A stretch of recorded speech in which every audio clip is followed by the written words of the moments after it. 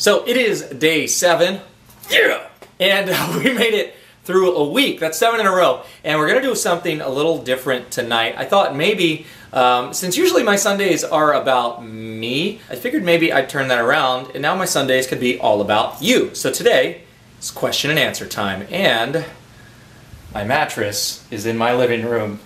There was a major echo in my last video, so hopefully this will solve the problem. The first question is from Ashley Federley on Facebook, and Ashley asks, in the past 6 days, what's the most important thing that you've learned or been inspired by? Because of the timeline on these videos and the amount of work involved in both filming and editing them, I've had to learn that done is better than perfect. Because the truth is, you could continue editing these videos to your heart content, and they would never be finished. And so at some point, you have to decide, okay, let's shift our energy into making the next video better, versus spending more energy on revisions and revising. I tend to overanalyze all of my performances, all of my videos, and that's partly because I just really want to grow and I really want to improve. But letting go, a big lesson from this week. And so the other thing that's been inspiring about this project is the amount of growth I've seen from video to video. The things that I learn about lighting and filming and shooting and storytelling, I didn't think we'd be where we're at now by day 7. I thought that it would probably take weeks before we sort of found our rhythm and our stride. So that was surprising, and it's also really exciting to know that I can make such exponential progress each week. The other thing that's been really inspiring are the things that you guys have said to me, the questions that you've asked, the really nice, encouraging notes that you guys have been sending. That actually really keeps me going and makes me want to do better and better with these and to help you as much as I can, which is really how we ended up with this format today. Hadley asks, what makes you happiest? The thing that makes me happiest is probably performing and sharing. Just by the mere fact that I'm doing what it is that I love, if that can make someone else question how they spend their time, then that's really what makes me happiest. Rita wants to know, when can I make a guest appearance on your vlog?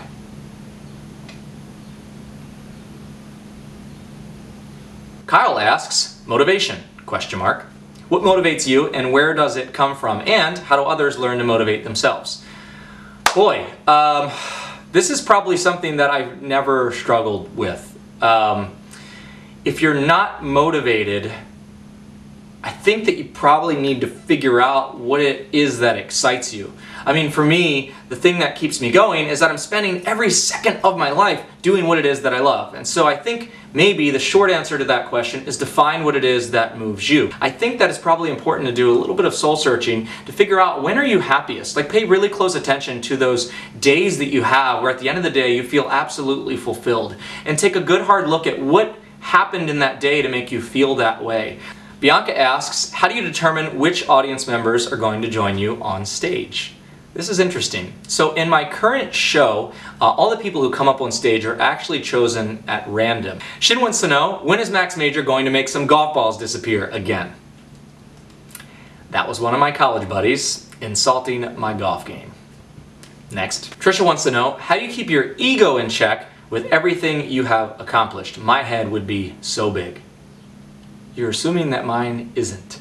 Ego is something that I have really tried to get a handle on over the last couple of years. And I'm not speaking of ego in the traditional sense of sort of being high on myself or thinking highly of myself, because in fact, there's absolutely nothing wrong with confidence. There is an incredible book about this topic that I think that anyone could benefit from reading. Let me grab it.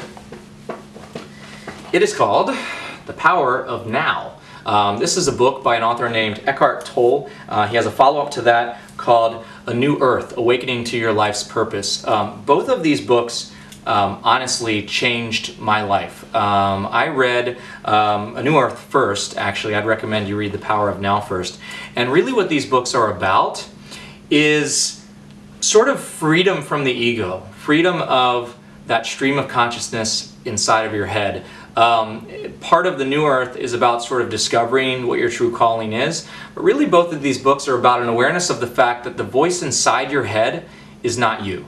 It's the awareness of that voice inside your head that is your true self. And it's a really tough topic to sort of grapple with, to sort of become unattached from our thoughts and our judgments, but it's a really liberating thing as well. And so detaching from the ego at a very deep level has been something that obviously I'm still working on, but has had a massive impact on my life. Not putting so much pressure on myself, not taking life so seriously, not getting so stressed out about setbacks. And so I would recommend you take a look at both books by Eckhart Tolle, A New Earth and The Power of Now. The next question comes from @CodySoto on Twitter. Would you ever consider being the Bachelor? Ha ha. Yes, call me, Bachelor producers. He actually asked a bunch of questions, so here go your answers, rapid fire style. No, yes, no, maybe. It's not. Actually, that's not very helpful. Jessica asks, how do you keep your energy up throughout your long, productive days? Jessica, it's actually quite easy. When you're doing something that you love, you're always excited. I never really struggle to have energy to do the things that I want to do. The problem is that sometimes when you're not taking care of yourself, that can catch up to you. I think the key to not only being productive but staying productive is taking care of yourself. Meditation, diet, and exercise. But the truth is, if you're doing something that you love, you'll never struggle for motivation. So thanks for watching. Week 1 is in the bag, and if you could take a moment to share this video, that would mean the world to me. I want to try to get the word out about this vlog, putting a lot of energy into these videos and trying to make them as helpful as possible for you guys watching at home. And if you take the time to share the video, I'm going to give away my necklace. I have a couple of these handcuff key necklaces left. Probably got a really sweaty armpit right here. And some of these. And one of these. And him. No, I'm just kidding, I wouldn't give you away. And one of these.